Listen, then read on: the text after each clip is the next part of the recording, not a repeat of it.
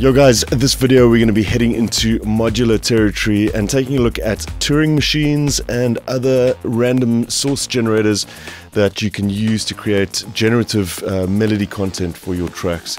Let's check these out.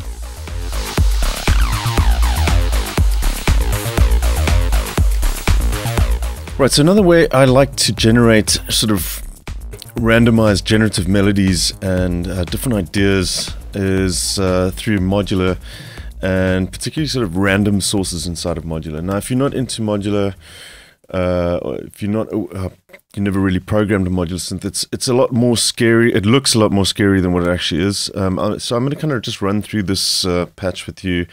We'll go from scratch and just build this up. So the whole premise of this is to kind of use random sources in a controlled way to generate melodic content for you that's constantly changing. It won't repeat itself, but it will always follow a set number of rules so that it always fits into scales and timing and so on. So I'm going to show you two different ways to do this inside of Voltage Modular, and this can apply to Reactor and soft tube modular as well, any sort of modular system, even something like Falcon with the options to route stuff wherever you want. You can kind of do similar things. But I'm going to just show you in Voltage. It's kind of my modular of choice at the moment. So hooking these things up, it's not as complicated as what you think it is. We're just going to add some oscillators like you would have in a normal synth. We'll add those two in. We're going to need an amplifier for each of these. We'll just put those there. We can just hold down Alt and copy in Voltage Modular. We're also going to need an envelope just to open and close the amplifier, because we're going to trigger the whole sequence with a note. So we'll bring in our envelope generators.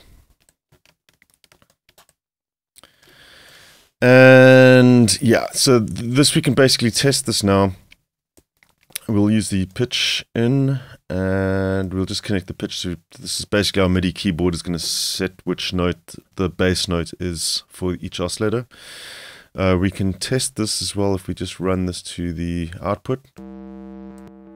So there we're getting a triangle wave, which we'll probably use a triangle for this, and there's a delay on this externally in Cubase. So let's run the triangle wave into our amplifiers. And the gate, which is going to be the key that's being pressed, is going to trigger the envelope. So when the key is down, the envelope will be open, and when it's not, the envelope will be closed and you won't hear any sound. So we're going to need to just connect the envelope to the CV or the mod input for the amps. So this is basically what's going to turn it on and off when we play our key. Let's just quickly add a mixer. This is fairly self-explanatory. And let's just we'll use a stereo mixer, it doesn't make a difference. Actually, mono would be fine even. Let's do 6 input mixer. Obviously, we're just sending the two oscillators to our mixer, so that when we play a note, we get signal. Just turn down the volumes for these slightly. And we're going to send this to our master out, so when we play, we get signal. Now the fun part comes syncing this all up to random generators. There's two methods that I'm going to use. First, in modular land, it doesn't just sync to your DAW automatically. You're going to have to add a sync divider. So you'll send the clock from Cubase into the sync divider, and that's going to be giving you 16th notes currently. We're also just going to hook up the play gate to reset this when it starts. Now we're going to use a clock divider as well, so that we can have different clock values. So we currently have 16th notes playing there. If we add a clock divider, we can run this into that. It'll turn that into 8th notes. We can run it into this one. We can turn this into quarter notes, or whatever you want. You just divide the clock value by 4 or by 2, and it spits out a different clock. You can see that one's moving faster, that one's moving slower. Now we're going to add some random generators here. So the first one I'm going to grab is a Turing machine, which is a semi-random control generator. And this works off a probability. So by setting the probability, that's how probable it will be to trigger a certain control and then send it to the output over here. You're going to need clock coming from here, so that this syncs to everything. Everything needs to be synced up in modular stuff, and you can see there it's now getting its clock value from our divider. And we can dial in some random amounts here. We can change these steps, and the CV range is basically how high the notes are going to go when we output this. If we output this now to the pitch CV here, the problem with this is you can hear it's generating random content, but it's kind of all over the place. So what we need is a quantizer.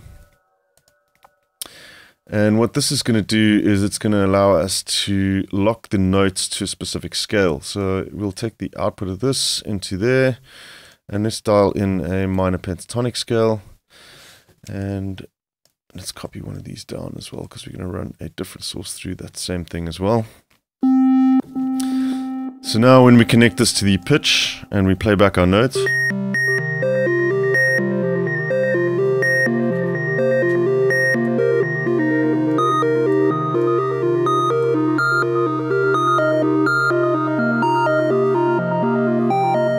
quite hypnotizing that just having these constantly random notes being generated all the time.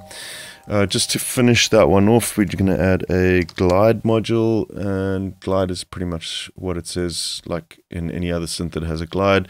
It just slews the control data slightly so that it smooths everything off. So we'll plug that into the glide and run the output of that into that.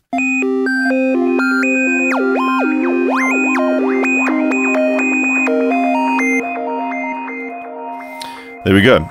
So we got our first oscillator, but we want to kind of make this a little bit more interesting now and add in a second random oscillator as well that's also going to be playing different notes at different speeds.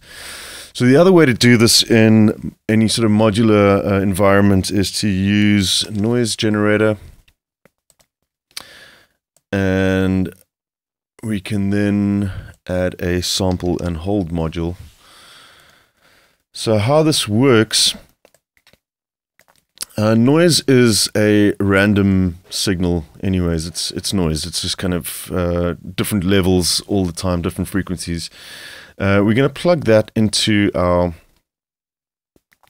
actually, first what we'll do is add a gain plugin as well.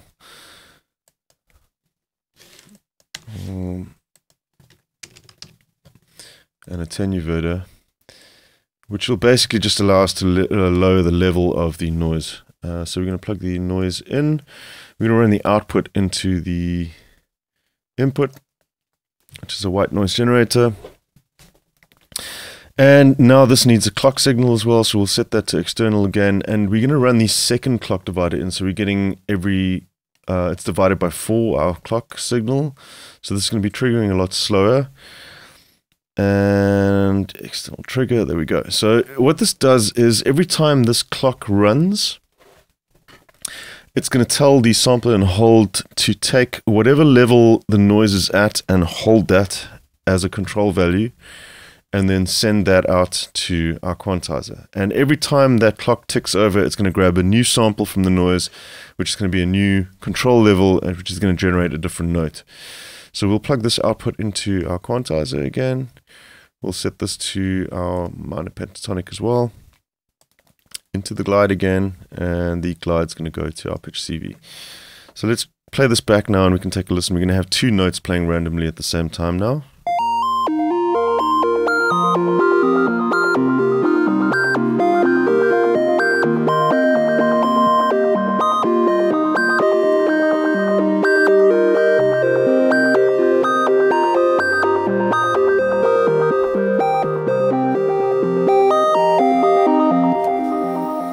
And that'll just continuously generate melodic content for us that's never the same. It just kind of creates and creates and creates. It's constantly evolving all the time.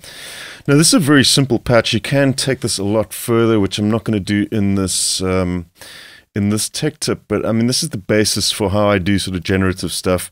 You can start adding in switches and other sequences and a whole bunch of other stuff that you can do with this and create like just very complicated but completely random movement in these tones.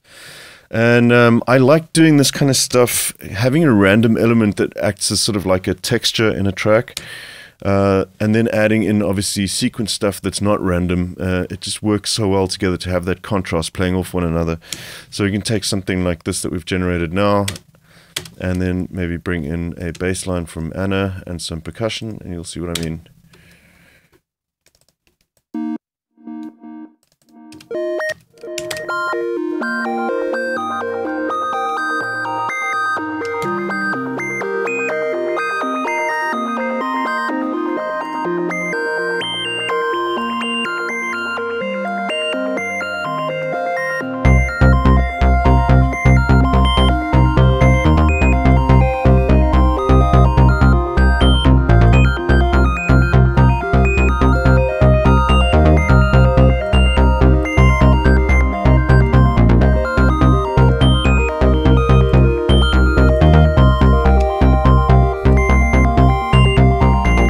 Bring in some drums.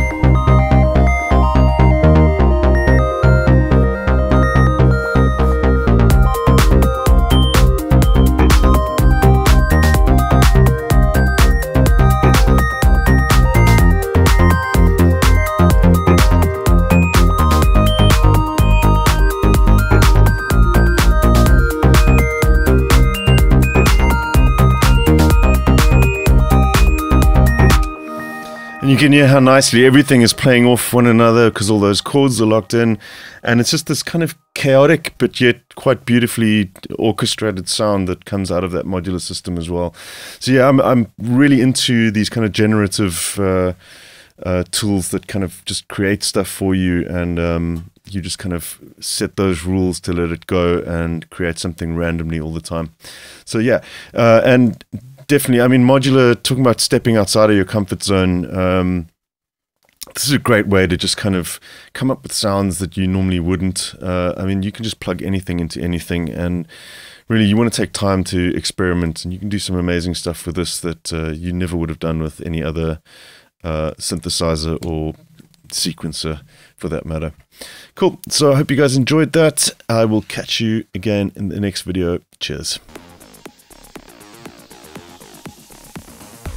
Thanks everybody for watching, commenting and indeed liking. We really do appreciate all the support we get here on our Sonic Academy YouTube channel. So if you found this video super useful, please, we'd love you to hit the subscribe button. We update the YouTube channel every week with new content. And if you want to watch some more relevant content, just click on the videos beside me.